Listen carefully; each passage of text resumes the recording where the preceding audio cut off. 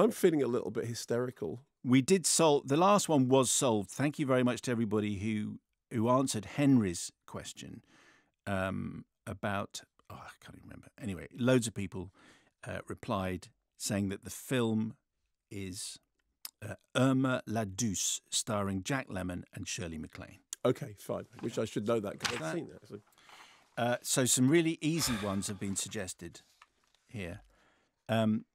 Dave says, Sean Connery in a red nappy. Zardoz.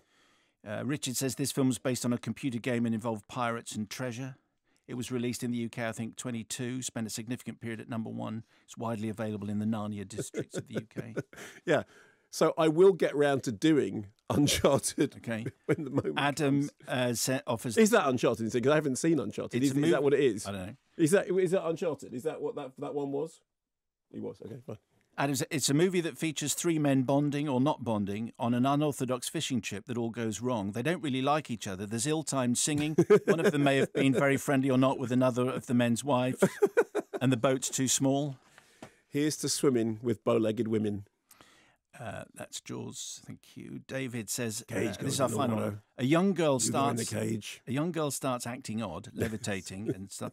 So her worried mother seeks medical help, only to hit a dead end. A local priest thinks that the girl might be seized by the devil, and the priest makes a request to banish the demon, and the church sends in an expert to help with the difficult job.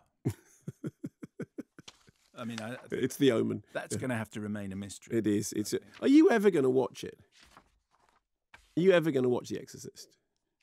I think it remains funnier that I don't. Yeah, but it would remain quite funny if you saw it and just thought, it's not all that, is it?